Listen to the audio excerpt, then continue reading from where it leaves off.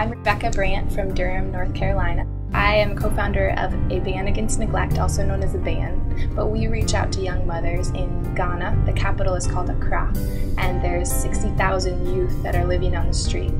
We focus on young mothers so that they do not add a second generation to the street culture, and provide them with a 2-year apprenticeship so they can heal their body, mind, spirit, and then leave the streets and contribute to society.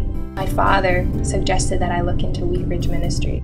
We were awarded a grant. Over time, then I was able to get involved in the Wheat Ridge board.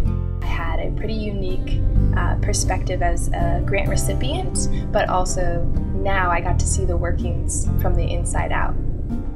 The Wheat Ridge staff in general are not only here to help us become more efficient in what we do, but they're ready to help us in the granting process. It's not just the everyday, here's some funding, but it's long-term relationships that they're able to develop with all their grantees.